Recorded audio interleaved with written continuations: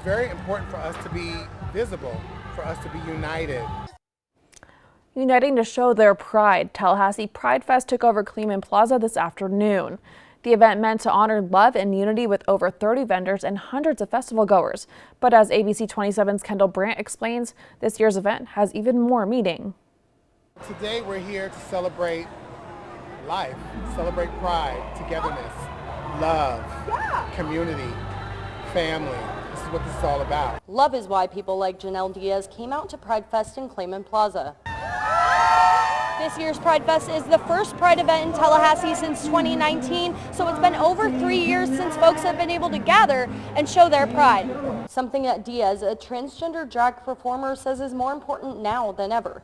It's very important for us to be visible, for us to be united, for people to see that we're not only just a part of the LGBTQ community, but we're human beings. It's crazy what's going on. She is talking about Florida's bill called SB 1438. It's legislation that people like Diaz worry will put restrictions on drag performances around children at events like Pride.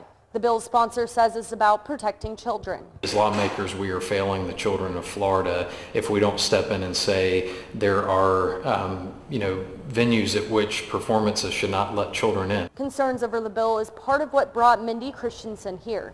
She's with Free Mom Hugs, a group that gives love to LGBTQ+ people who may not get support from their own families. We love our kids, and the thought of of other people's children not feeling that kind of love is so heartbreaking that's why we do this. We're here to give them that. Diaz tells me that support is something that makes this Tallahassee tradition so special.